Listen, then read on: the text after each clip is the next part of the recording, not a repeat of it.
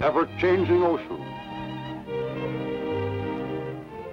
and the pleasures of the nighttime. The forms of all creation. A wonderland of vision.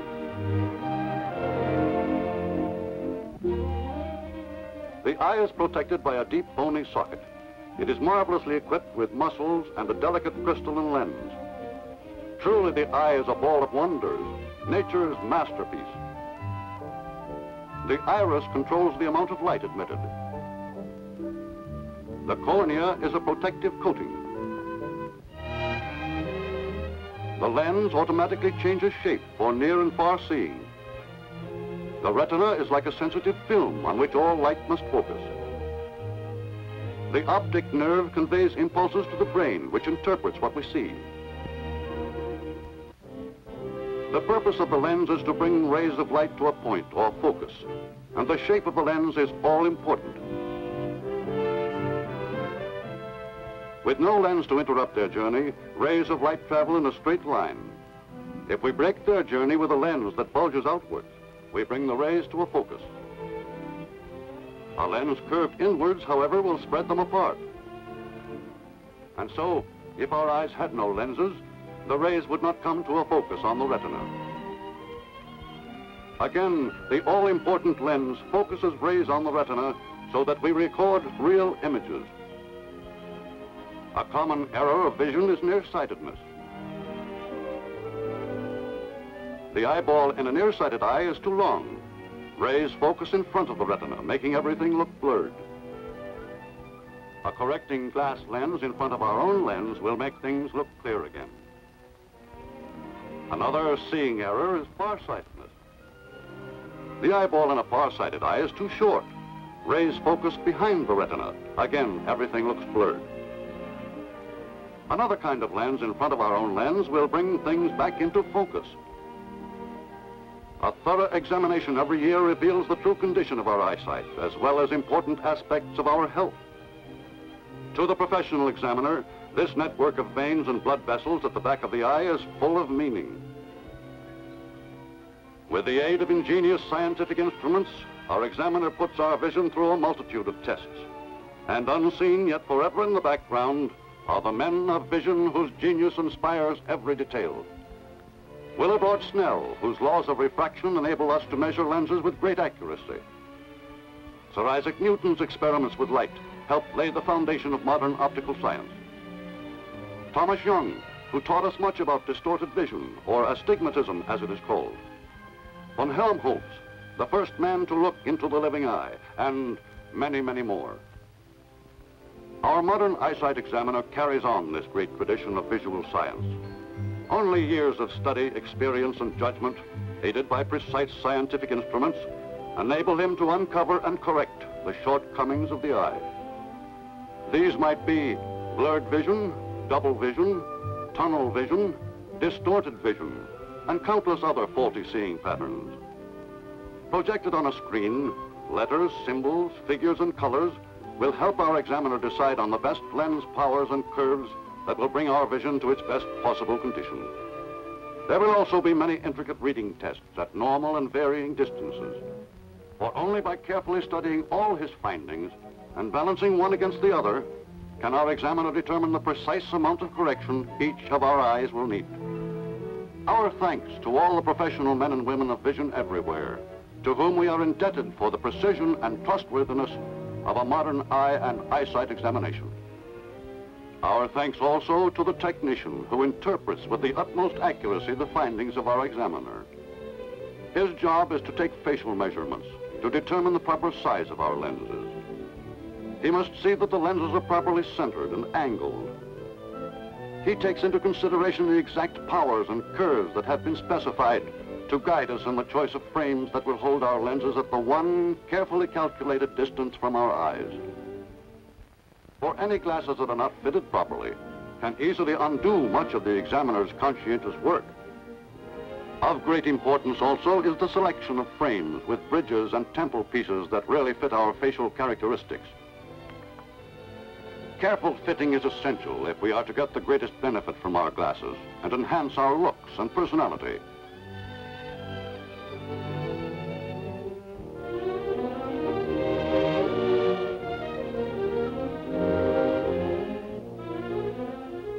Eyeglasses are such simple-looking things, 2 lenses in a frame.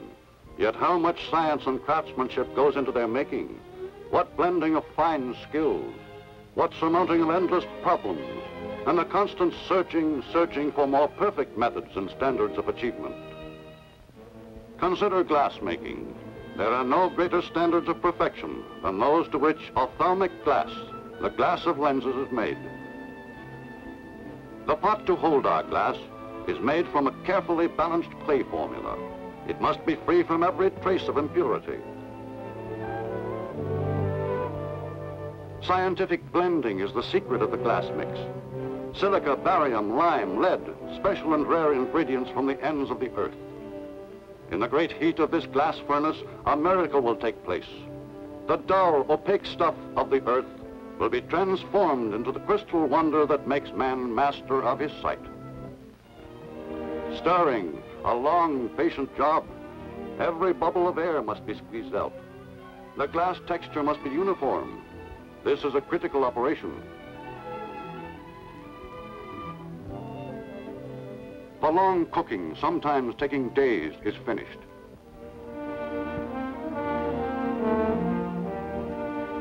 Impurities are skimmed from the surface.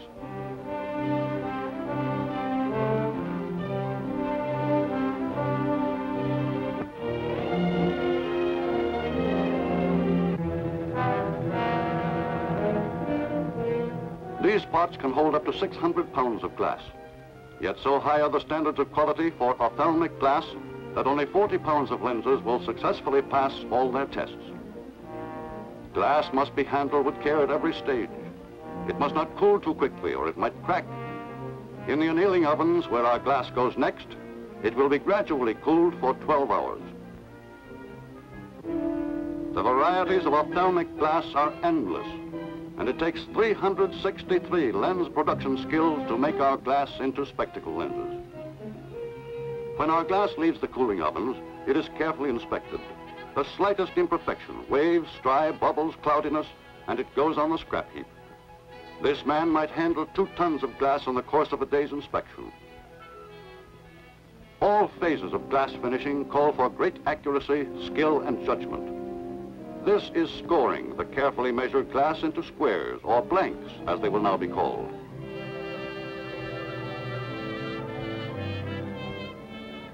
The amount of glass in each blank is the gauge to the amount and kind of curve that can be put on it later.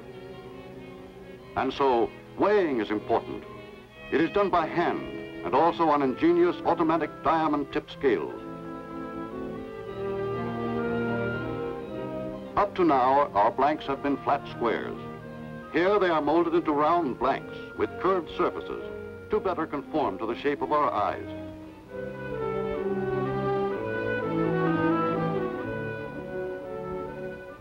Many fields of science contribute to the perfection of our glass. Fluoroscopic light reveals flaws invisible to the naked eye.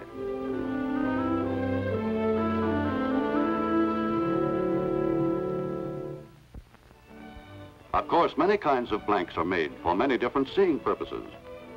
These that are being blocked or set in pitch will become the large section in a bifocal.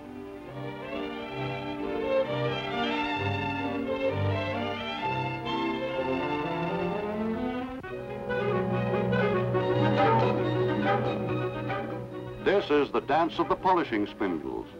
It took years of research to find the right polishing and lubricating compounds. This man is not a watchmaker. This is another of the 45 inspections our glass blank will get before it leaves the factory.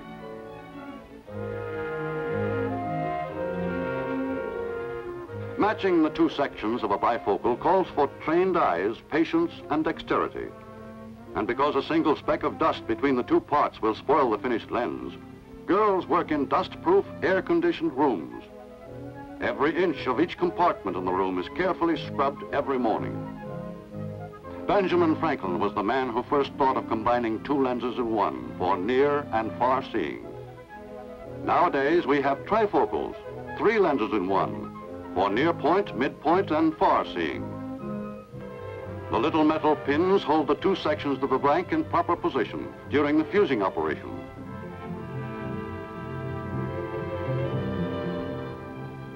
The electric fusing furnace is specially designed to rigid specifications. It is automatically controlled. Although only 20 feet long, temperature gradations are so critical that our bifocals will take 5 to 8 hours for their journey. Our glass cookies are ready.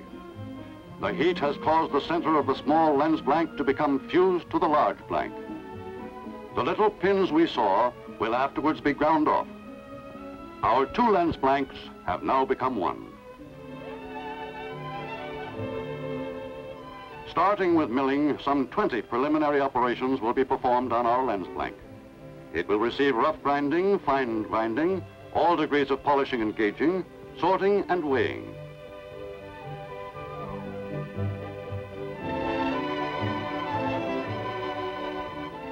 And of course, constant inspection, inspection, inspection.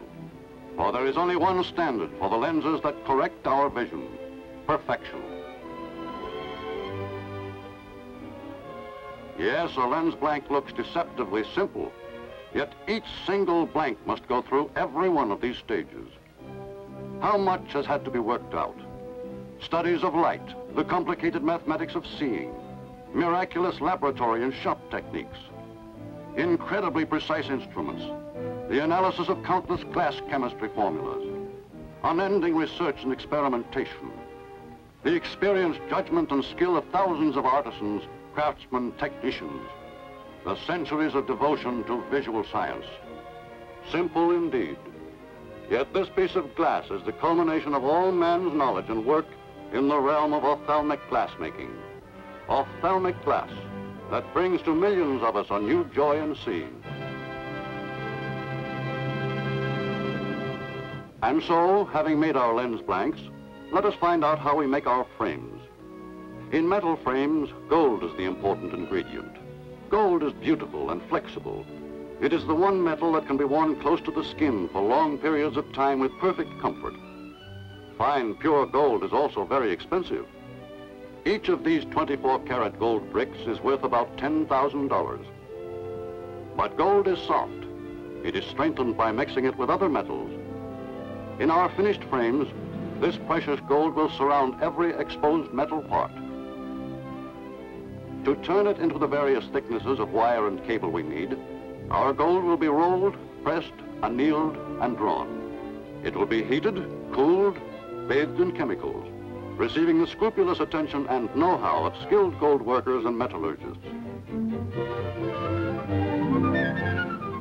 Here are some of the 59 parts that go into the gold mounting for our eyeglass lenses: bridges, temples, screws, hinges, and the number of operations necessary from the gold melt to the completely assembled frame, one frame, mind you, is 456. These operations call for skilled handiwork by trained and nimble fingers.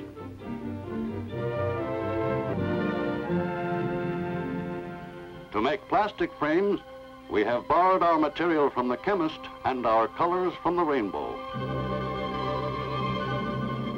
Plastic frames call for as much dexterity and craftsmanship as metal frames.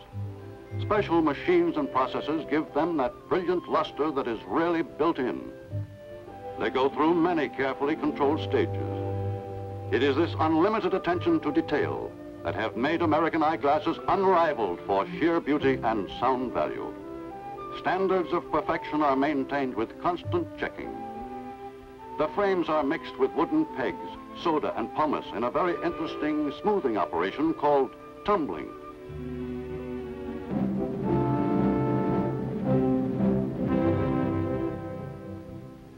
And now, having made our frames and watched our glass become blanks, we come to the very heart of lens work: custom finishing in the prescription laboratory, to the rigid specifications of our examiner.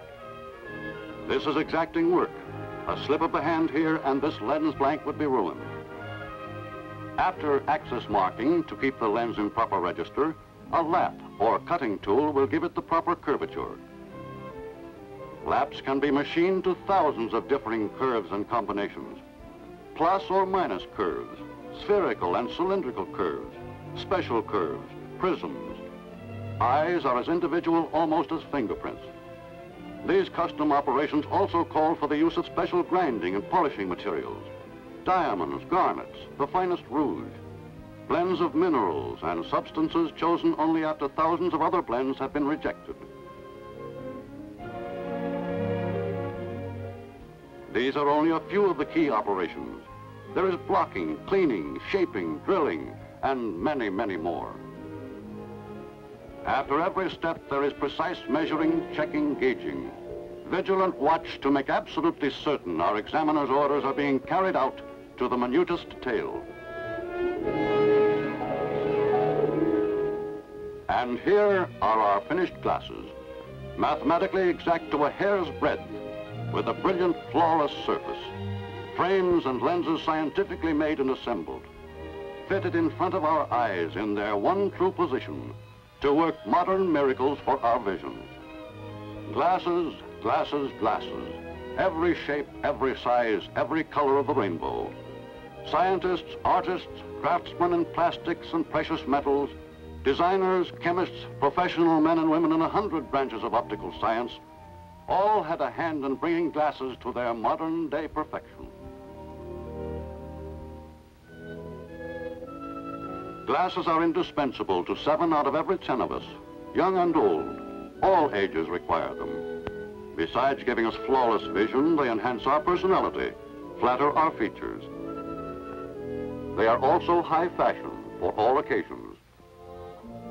The up-to-date person has an eyeglass wardrobe to blend eyewear with clothes for every activity, business, sports, social engagements.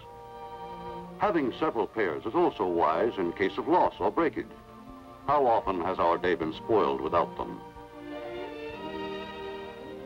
Our eyesight changes almost from year to year, and our general health and alertness is so dependent on how well we see.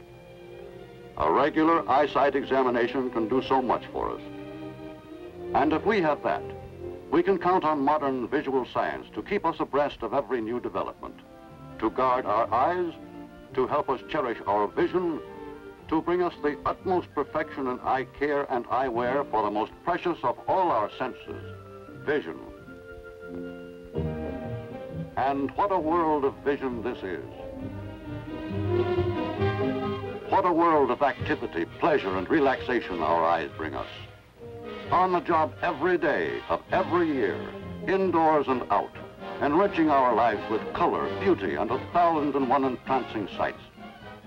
Let us not forget, many have labored throughout the years to help us see well at all times, in every stage of our lives. And this labor is unceasing in the multiform realm of visual science. For there, vision is king. To bring us the glories of nature, the wonders of man, and to safeguard the eyes of the future in the Wonderland of Vision. Nothing you buy gives you so much, yet costs you so little.